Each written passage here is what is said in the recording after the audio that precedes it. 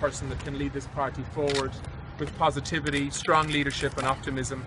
And most importantly, I hope I can be a Taoiseach that can unite this country again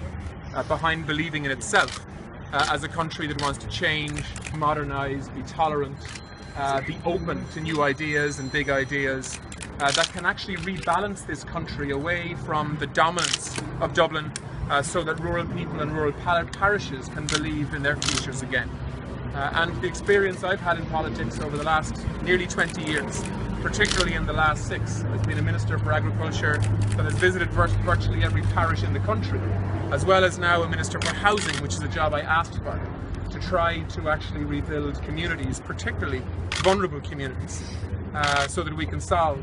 stains on our record in terms of homelessness and in terms of the need for social housing provision and so on. I want to extend that now well beyond the briefs that I've been involved in to provide that kind of positive, strong leadership that can focus on uniting Ireland from the divisions that unfortunately politics has been known for over the last 10 years or so.